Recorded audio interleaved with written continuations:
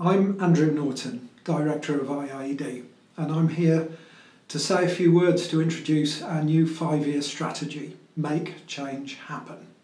We're excited about this. We've worked hard on the background to this, analysing the areas, the big global challenges where we feel IIED should be active and can make a difference. We've consulted a lot with partners and stakeholders who we work with throughout the world.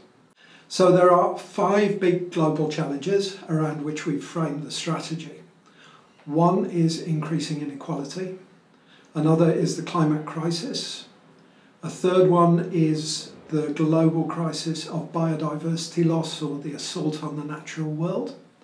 Then there's the question of how urban transitions can be shaped in a period when most of the world's urban growth will be in the poorest countries with limited capacity. And finally, looking at the role of markets. Unsustainable markets are an issue. How can we turn them towards promoting green transitions that the world needs to see? In those areas, we'll be looking at a range of things that we feel IIED can make a real difference on.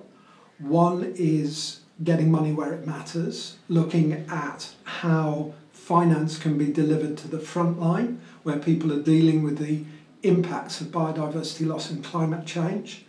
That's a key priority for us, which runs across all of our programme areas.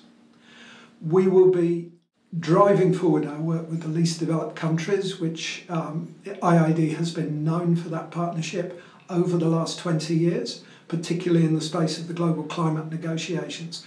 We're now expanding that to work which looks at the governance of the high seas, in the process looking at how biodiversity in the open oceans can best be protected.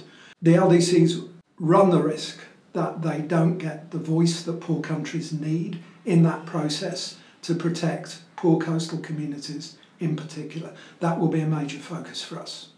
We'll also be looking at the issue of how urban transitions in a world where urbanisation will be concentrated in the poorest countries can be shaped both to be inclusive, to be beneficial for the societies where they take place, but also to be inclusive of mobile populations, whether refugees or migrants.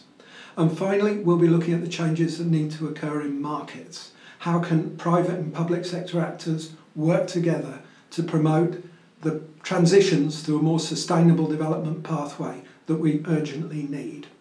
We're committed to working to increase the resilience of the poorest communities, whether through working on land rights, through working on planning systems, or through enhancing their voice in the policy processes that matter most to them. It's been a great experience working with IIED staff and our key stakeholders to identify the areas where the special strengths that this organisation has can really make a difference from the local level to the global. We'd love you to look at the strategy, to study the ideas that are presented here, and to get back to us with ideas of the ways that we could work with you. So please join with us to make change happen.